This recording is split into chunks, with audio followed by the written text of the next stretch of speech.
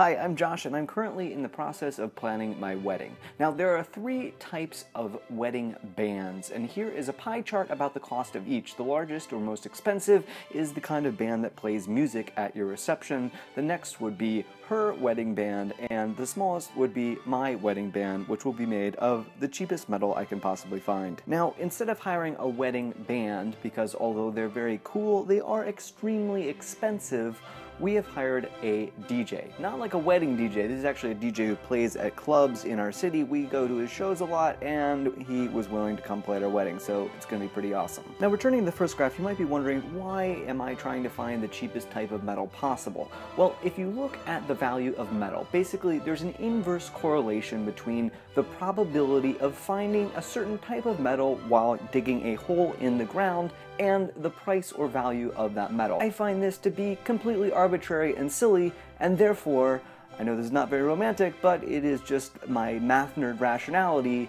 I want to find the cheapest possible metal and put that on my finger. Demonstrate that I am an extremely rational math nerd. Anyone who's ever planned a wedding is aware that it is not quite as much fun as planning a trip to the dentist. Yeah.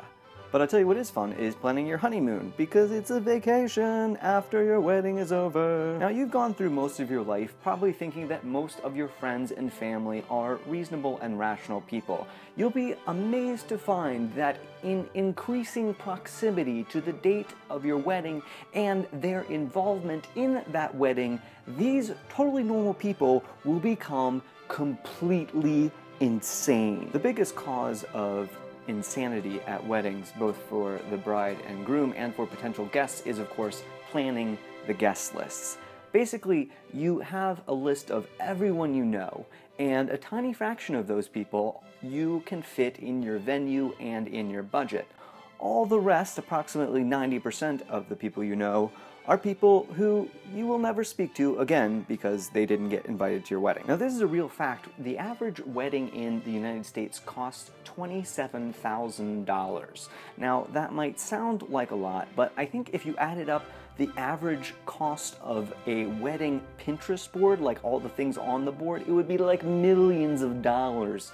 And that, my friends, is what causes what I call the gap of bridal tears, which is when girls cry when they realize that the wedding doesn't look a lot like their Pinterest board. Here's another real fact for you. 30% of all Pinterest boards, that represents tens of millions of Pinterest boards, are secret wedding planning boards. And this turns out to be accurate. In my case, I asked my fiancée Ashley, and it turns out before we were even engaged, she had 2 secret wedding planning boards. So yeah, there's quite an interest in not telling your boyfriend how you're already planning the wedding. Finally, let's look at the common causes of tears at weddings. First of all, you have allergies due to your wedding being held inside of a barn. Next, you have allergies due to the sunflower bouquets that your bridesmaids are carrying.